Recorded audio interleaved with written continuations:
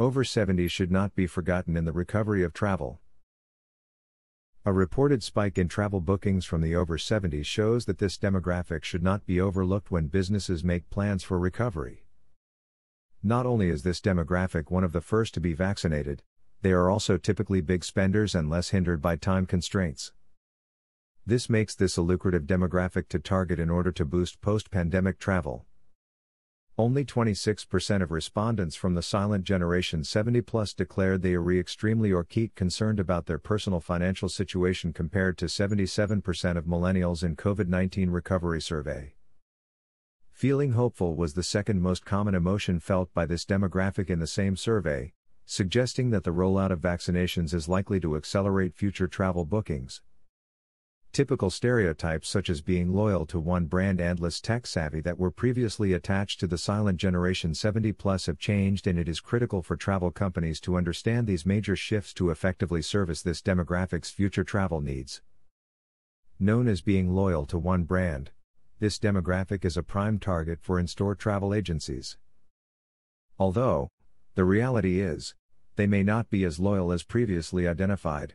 50% of silent generation respondents somewhat or strongly disagreed they would buy products only from their favorite brands. The same survey found that 30% will now buy more products online rather than visiting a store, and 48% consider supporting small or local businesses as more important than prior to this pandemic, suggesting more opportunity for brand development.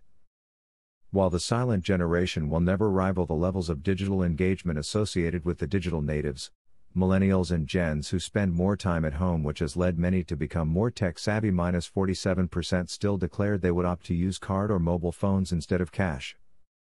This poses an opportunity for app engagement, where simple, easy-to-use and personalized platforms may become more desirable. City breaks were the second most popular holiday type for the silent generation prior to COVID-19. This type of holiday, however, is likely to have lost its appeal as older tourists now desire holidays away from urban areas.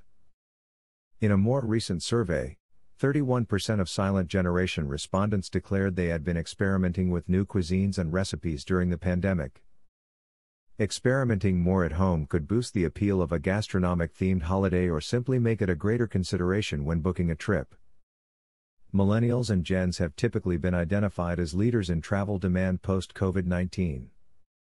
Despite being labeled as the most vulnerable, the silent generation is the first to be vaccinated, which will continue to accelerate future bookings among this demographic, thereby assuring they will play a critical part in the recovery of travel.